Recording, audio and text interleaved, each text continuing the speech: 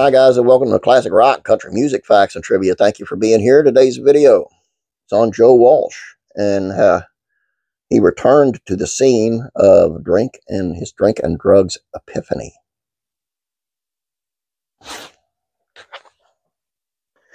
Eagles icon Joe Walsh performed a short set for 300 people in heavy rain during a return to the place where he had his drink and drugs epiphany. On Sunday, he performed alongside a band of students at Otara, Pennsylvania, Moray Fort near Hawke's Bay, New Zealand, that's PA, I guess, where he told the audience about his experience there in 1989.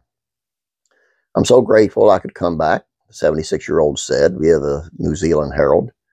I'm kind of home in a way. His set included a local song, Eagles classic Desperado, and a cover of the Doors' Roadhouse Blues with accompaniment by the pupils of a nearby Taradale High School. Classic Rock reported that Walsh also said, "What happened to me was kind of a spiritual awakening. The spirit of this place talked to me and told me who I'd not become was not me.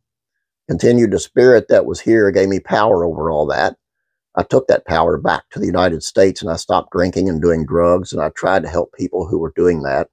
I paid a lot less attention to being famous and having fun spending money."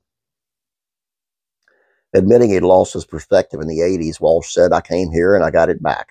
I've been 30 years sober now, and that's because I came here.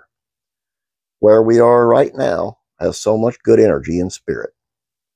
In 2018, Walsh said he found his way into drink and drugs as a result of suffering stage fright and finding that a couple of beers helped deal with it, which planted the seed. God bless him, 30 years. He's got 2 years on me. I've been 28 years sober. But I'm here to tell you, I saw a special, Drew Carey's Improv All-Stars, and I think it was on HBO years ago. And there's the guys from Whose Line Is It Anyway? And Joe Walsh was there. He was a musical guest, but he got involved in part of the comedy as well. And I'm here to tell you, the guy was funnier than anybody on the stage. And I love Whose Line Is It Anyway, guys. And he was hilarious. Stoned out of his head, but he was hilarious, man. So if you can find that on YouTube, look it up, watch it. It's worth the watch, guaranteed.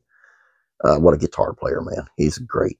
That's all I got for you. I hope you enjoyed this. Please don't forget about classic TV facts and trivia. Head on over there, check that out. Please subscribe if you have not yet. Please like this video. Please share it out with your family and friends. You guys have a great day. God bless. I'm praying for you.